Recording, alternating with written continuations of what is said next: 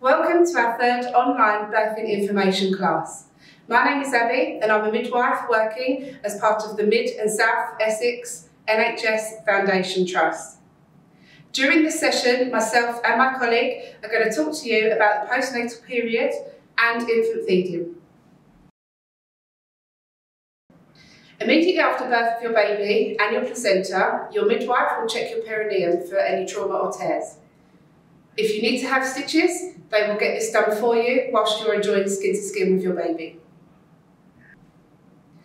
Following the birth of your baby and placenta, you can expect to lose some blood. We do recommend you bring in maternity pads as they're thicker, as your blood loss will be a little bit heavier to begin with. Over the next few weeks, your blood loss will fade, a bit like a period. We will assist you with your feeding of choice, and we do recommend skin to skin as much as possible. We will offer you some tea and toast and make you feel refreshed. Vitamin K is a substance that is naturally found in the body. It plays an essential role to the normal process of blood clotting. Newborn babies have low levels of vitamin K in their blood and occasionally can start to bleed. It is given either by a single injection or orally on day birth, day 7 and day 28. Please check out the link below for more details. Hi, my name's Lizette and I'm going to talk to you today about infant feeding. We are a baby-friendly hospital and we encourage all our women to try breastfeeding.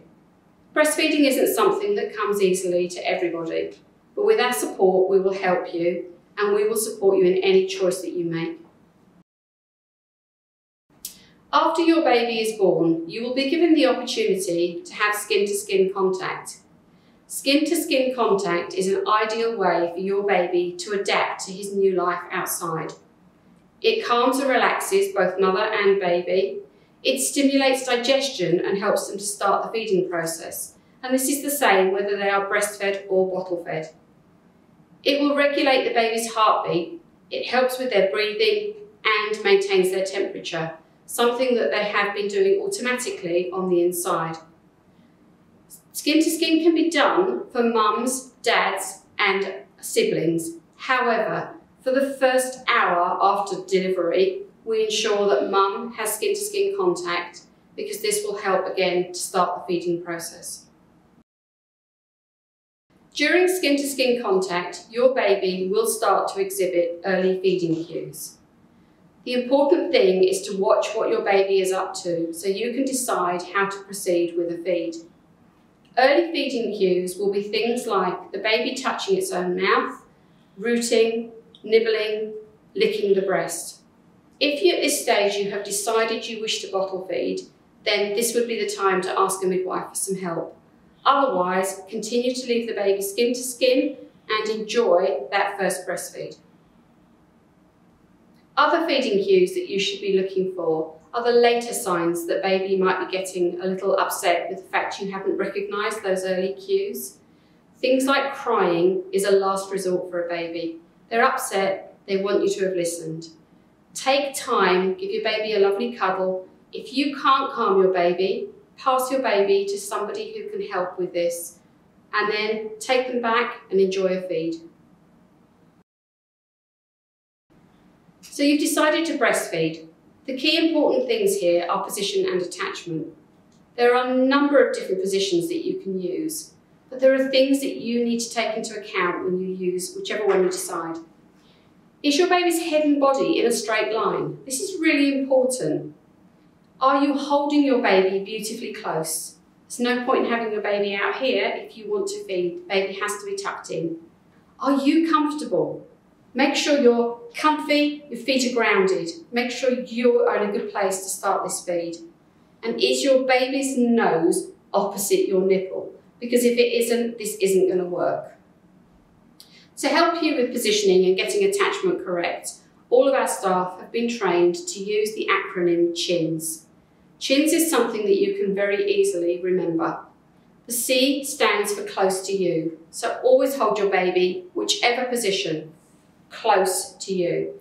The head needs to be free to tilt, always, so whether you are underarm or coming across, The hand should remain low and the head is able to tilt. The baby needs to be in line with your body, so across, coming up cradle, whichever way is comfortable for you, keep that baby straight. The nose needs to be opposite the nipple. That is very important to ensure that you get the big wide gape that is required for breastfeeding to be successful. And most importantly, be comfortable. If this baby goes on, you're going to be there a little while and it needs to be sustainable.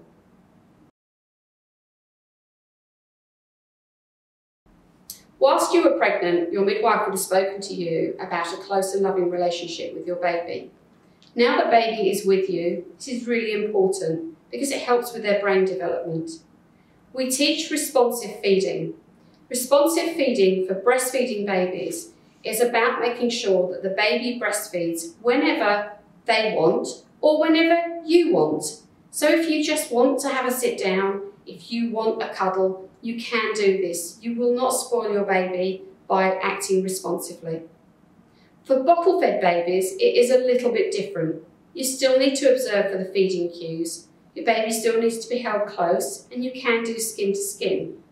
Never force a baby to complete a bottle. This is a really bad practice as it can cause severe stomach aches in babies and they can become very upset.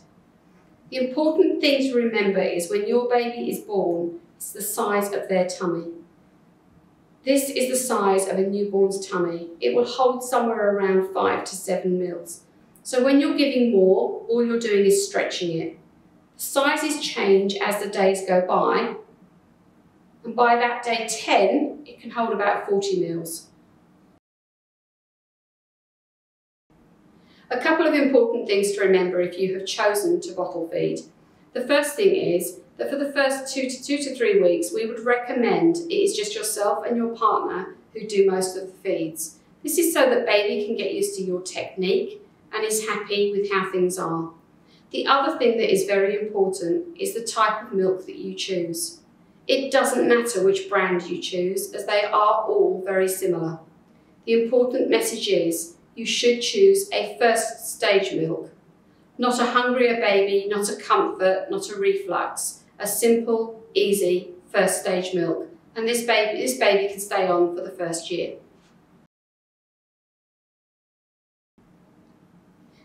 Whether you are breast or bottle feeding, sometimes parents worry about whether their child is getting enough food, certainly with the breastfeeders. The important thing that you need to do is check your baby's nappy. The nappy will change from the early days right through till about 6 weeks.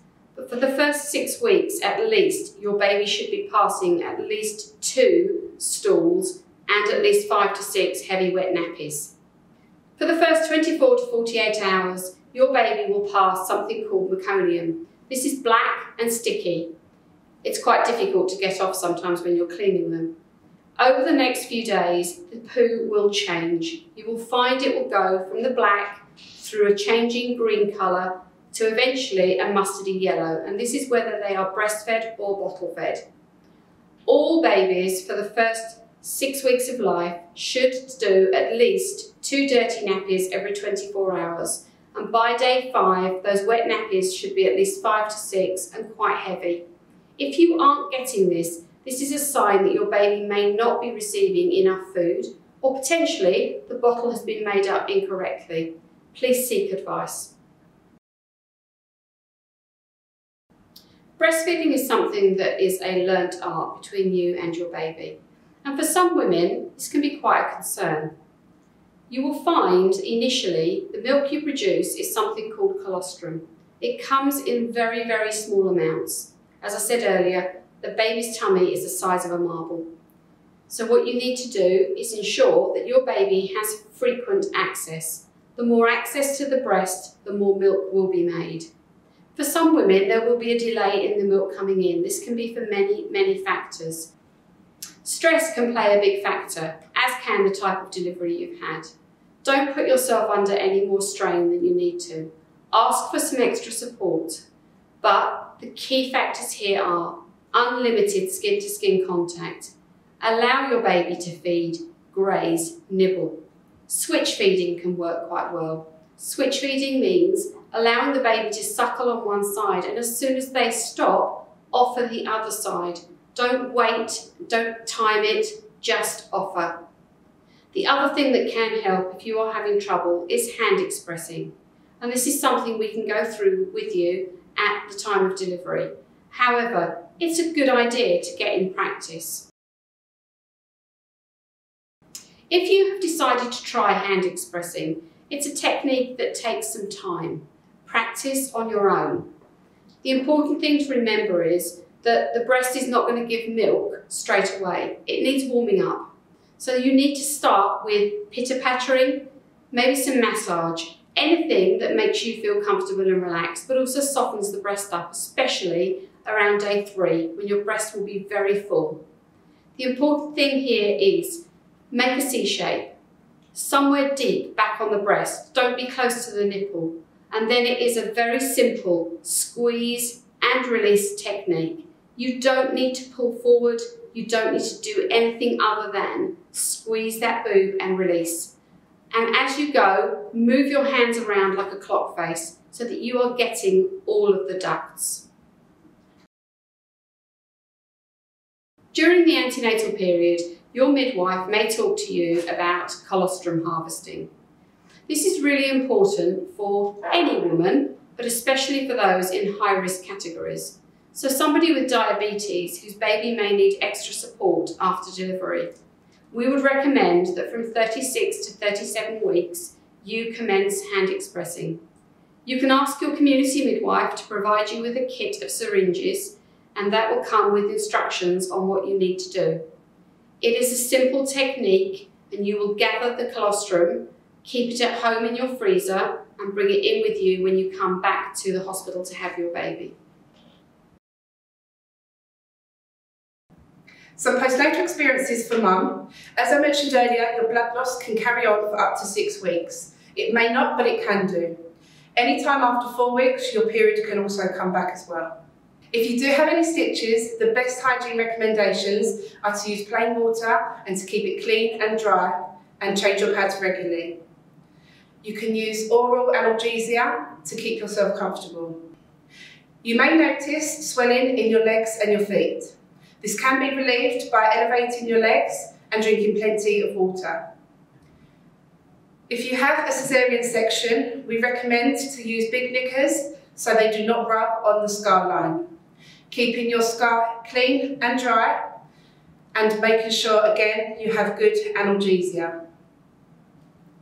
Before you get discharged, your baby will need to have a full neonatal physical examination. This can be performed by either a qualified midwife or a paediatrician. Keep a hat on the baby for the first 24 hours, or when going outside if it's in cold weather. Leave their cord folded outside of the nappy for it to dry. Use plain water and cotton wool for the first 4 weeks to reduce any skin irritation. Your baby may start to have yellow skin or eyes. This is physiological jaundice. Natural daylight and frequent feeds may help to improve this. If you have any concerns at all, please call your community midwife or your local hospital. Once you're home, your community midwife will come and visit you. She will give you your newborn blood spot screening appointment for the baby to have a test and to be weighed. She will look after you up until roughly day 10. At this point, your health visitor will call you and arrange a home visit and will look after you up until baby's 5 years old. You've got up to 6 weeks to register the baby's birth, and at 6 to 8 weeks, we recommend you have a GP appointment for a routine check. At this appointment, your GP will discuss contraception methods with you, as this is extremely important right now. There are several things you can do to reduce the risk of sudden infant death syndrome. Checking the baby's temperature, always touch their chest. If you're using their hands, face or feet, they will always be colder, so it's always advising to check their chest first. We do recommend to avoid smoking around the baby, or if someone does smoke, to make sure they wash their hands, take their coat off and to try not to hold baby for at least half an hour. We do not recommend to put any toys in the cot or Moses basket, as these may fall and suffocate the baby. We recommend to put the baby's feet at the bottom of the cot so they can only wriggle above their blankets rather than below. We advise no sleeping on the sofa with baby, as this can also cause suffocation. Sleeping positions, we recommend the baby goes on their back. Do not put them on their side or on their front. We advise when baby's asleep that they should be in the same room with you for at least 6 months. Please see the link below for more details.